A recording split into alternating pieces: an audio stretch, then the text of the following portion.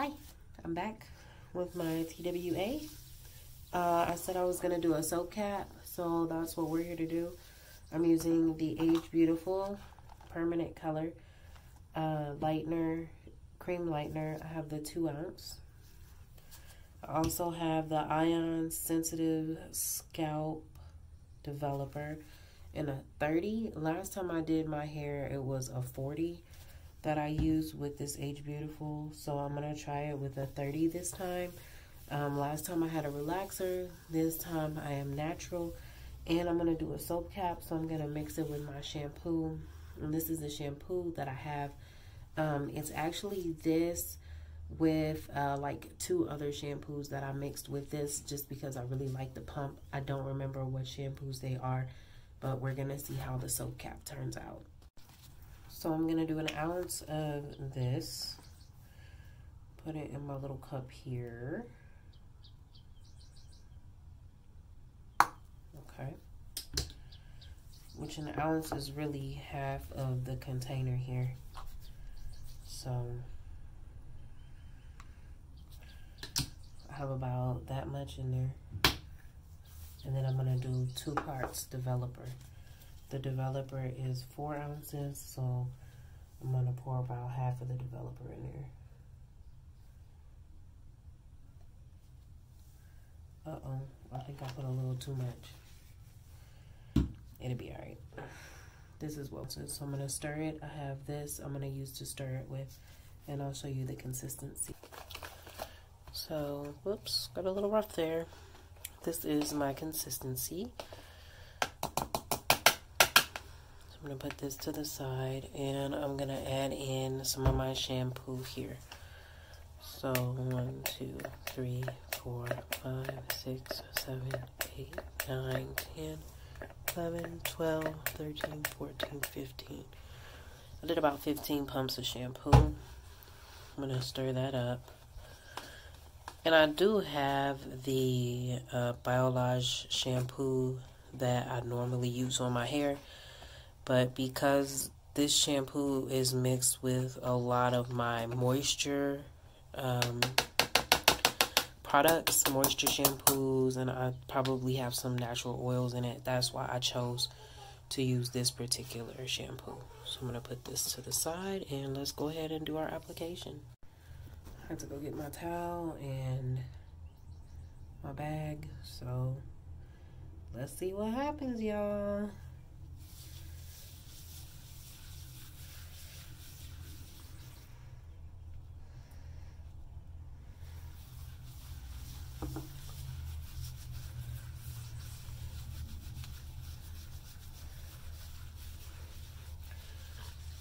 And you know what? I just realized I was supposed to wet my hair first. So let me do that for the rest of my hair. My handy dandy spray bottle. There we go. Because we want the suds going on here. Okay.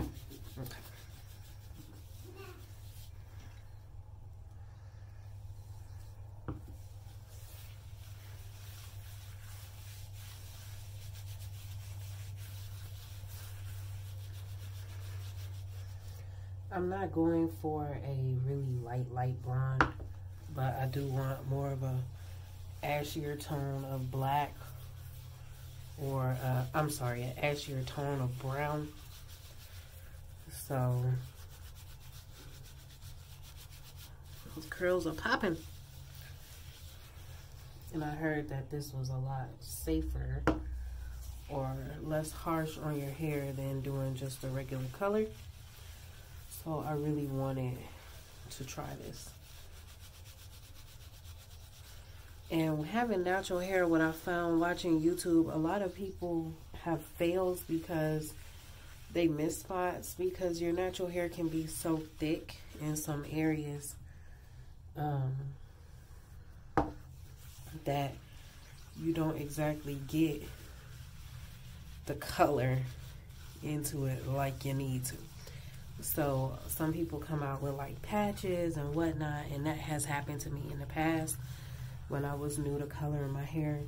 And so I really didn't want to go through that again. But I just kind of want to see. I do have a really sensitive scalp. You can tell it's already starting to take. It's starting to lighten some.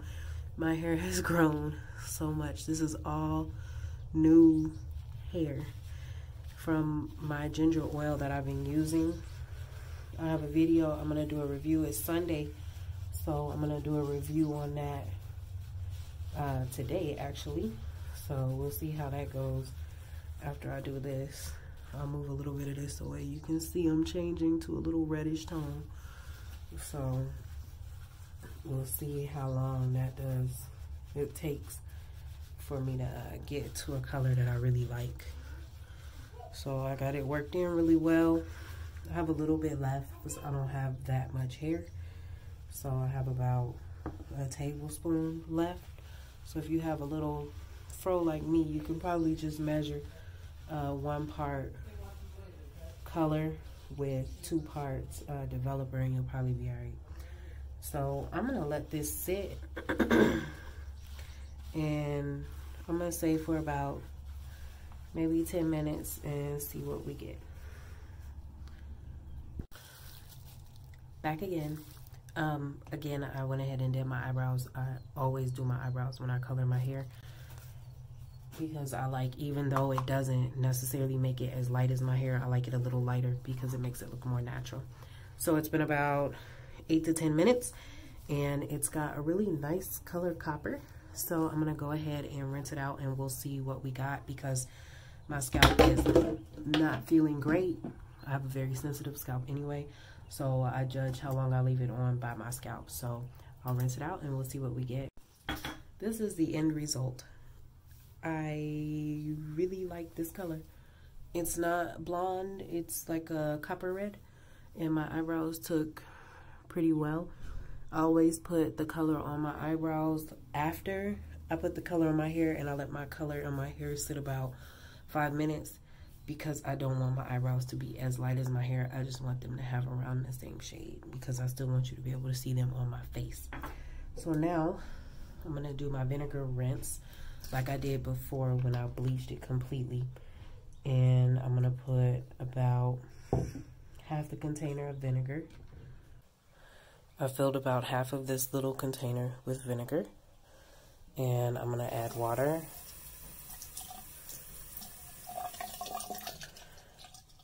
And I'm gonna lean over the sink and I'm gonna put this on my hair and let it sit underneath my conditioner. Again, I use vinegar because it helps to kind of close that hair shaft back, and I'm pretty satisfied with this color. It's kind of what I was going for. I wanted to see where I would get with the soap cap. I didn't really expect to get light like I did last time. Last time when I bleached it, I mean, I was blonde. This time I kind of wanted a subtle change to see where my hair would end up, because I wasn't exactly sure what color I wanted. So I kind of wanted to see what color would naturally pull. I really like the color that naturally pulled. If I do decide to go completely blonde again, I would not do the soap cap, just because my scalp cannot take the weight of the soap cap to get it to work, because it does take longer. When I put the bleach on my hair before, it was like that, and I did have relaxed hair, but it's usually the case even on my natural hair that when I put it on there, as soon as I put the color on, it starts to take. I like that this will cover my gray hairs because they blend in a lot better than with my dark hair. So I'm gonna go ahead and put my vinegar in. I'm gonna put in my conditioner, and then, so before I leave, actually I just put my vinegar rinse in, so my hair officially smells like feet. Yes, Bragg vinegar smells straight like some feet. Anywho, I'm gonna put my ginger oil that I've been using. I have a video of how I made this, how I made the base ginger oil. I also put some rosemary oil and oregano and lavender in it, and I bought a cute little container from Hobby Lobby to put on my dresser. I'm gonna put this on before I do my conditioner, because this stuff has been working miracles for my hair growth, like no joke, and I hardly ever lose any hair. So it's a little, it's really nice. It's been a very, very pleasant surprise coming upon it, and deciding to try it out. So I'm gonna put this, and I'm focusing a lot on my sides. I'm gonna put this on my sides and my back. Then I'm gonna put on my conditioner. For my conditioner today, I'm gonna use two different ones. I'm gonna use this one, which I showed you guys before. Last time I did my color on my relaxed hair. I'm very liberal with my conditioner. I use a lot. I don't necessarily use a lot of shampoo, but I'm all about that conditioner life because I like my hair conditioned. So, and it seems that my hair like sucks it up. Like it doesn't even really look like I put a whole bunch of that conditioner on my hair. And then I have the Redken All Soft. I really like this one a lot. There you go. It's a heavy cream. I take this and I kind of put a little bit like that. And I do it like the way we used to oil our scalp sometimes. Or like today, I'm going to put it focusing on my edges and on my back. Because this stuff makes your hair so soft.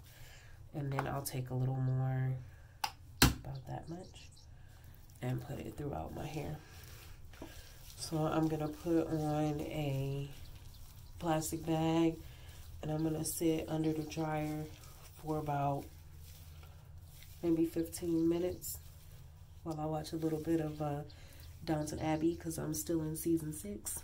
And then I'll be back with it styled and possibly the makeup on, and we'll see what the final color really is. This is my finished product.